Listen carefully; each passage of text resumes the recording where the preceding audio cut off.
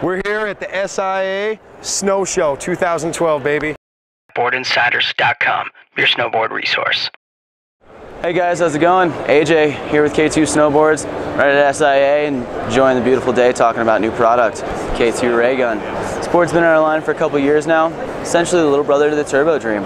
Same rocker profile as far as our all-mountain rocker, 70% flat, 30% rock.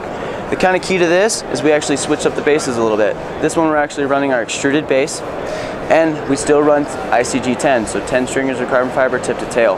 This board really kind of gets you the best bang for the buck that you can get at 360 bucks right out of the bat.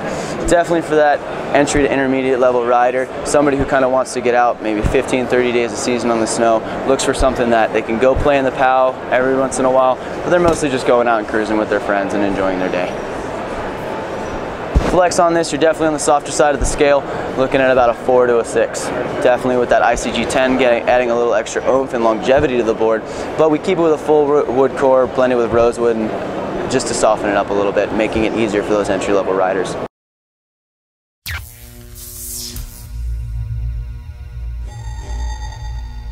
For the latest snowboard reviews, check out SnowboardInsiders.com.